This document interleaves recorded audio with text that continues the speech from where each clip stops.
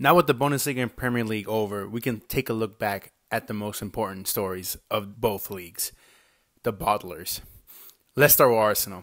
After finishing fifth last year and bottling Champions League, they came back stronger this season and were on a run with their new attack, Jesus, Martinelli, and Saka, and they were taking the league by storm, being on top of the table till April after having moment after moment after moment where it looks like the title was theirs until Saliba gets injured against Sporting Lisbon in the first leg.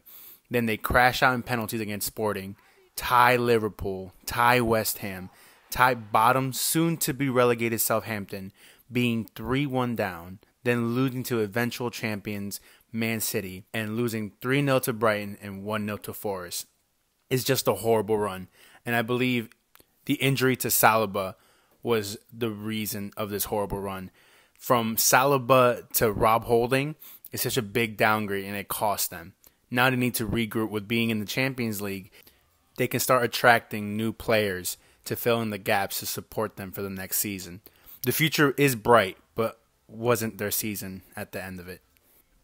Now with Dortmund, the BVB and Bayern were fighting all the way until the end. Dortmund were winning big games against the likes of Wolfsburg, Mönchengladbach, and Augsburg, winning in big margins and looking dominant. With Bayern slipping in matchday 33 against RB Leipzig 3-1, Dortmund were in front and looking to win the Bundesliga for the first time in 11 years and giving Royce a trophy the football world truly wanted to see. All they needed to do was to beat Mainz at home. Unfortunately, it was too tall of a task.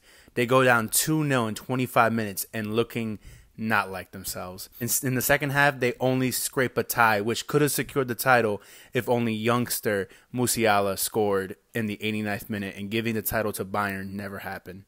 Now Dortmund needs to look at a future where young talent Bellingham could be on the move and leaving a gigantic hole in the midfield. Could this have been the last big run for Royce, or will Dortmund scouts find another prodigy and build a team back up for another title run for next year? Only time will tell for next year. With the summer transfer window coming up, look for these teams to sign players that could help them and fill in the gaps to finally raise the titles they were so close to get their hands on.